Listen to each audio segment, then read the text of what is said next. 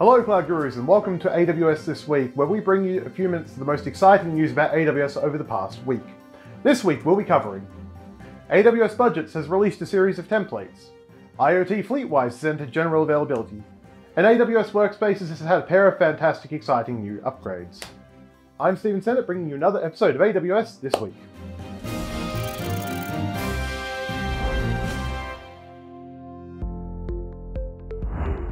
AWS Budgets now has built-in templates and tutorials to help customize your spending controls.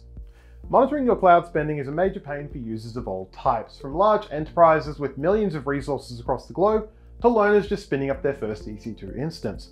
And while the AWS free tier is a great solution, a constant concern is whether you've gone over the limit. The new AWS budget templates include options like a zero spend budget, where you can be notified as soon as you breach your free tier usage. Another great option is the daily savings plan coverage budget, tracking your on-demand spend and the potential for cost savings using your savings plans. No matter what type of AWS customer you are, you need to have some kind of budget controls. And if you don't have any solutions in place yet, these could be really worth checking out. And as a global service, it's available across all regions. AWS IoT FleetWise. Alright. Oh, that's a tongue twister of a service name.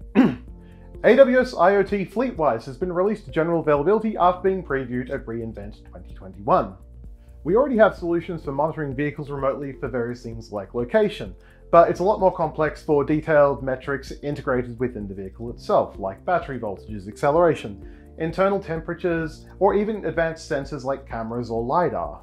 FleetWise is a fully managed solution which streamlines the process of collecting data from a fleet of vehicles, transforming into useful information, and making it available through the cloud. If your vehicle's computer systems know about it, FleetWise can help you collect it. It can then be turned into something actionable using the power of AWS's many big data and machine learning solutions.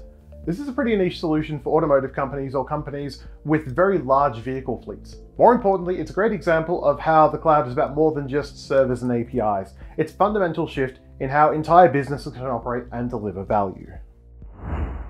AWS WorkSpaces has been given a double update in the last week, with support for Ubuntu Desktop now available and a new service called WorkSpaces Core. WorkSpaces Core is a new solution for virtual desktop infrastructure, or VDI, stripped down to the bare infrastructure for just the hosts. VDIs allow remote access to secure managed desktop environments, which has made them all the more useful for many customers and has become all the more popular since the beginning of the coronavirus pandemic. However, they're usually very tightly integrated between the management solution, like WorkSpaces, VMware, or Citrix, and the underlying hosts which run the desktops themselves. WorkSpaces Core is about being able to host and provision those new desktops, integrating them with other VDI management solutions.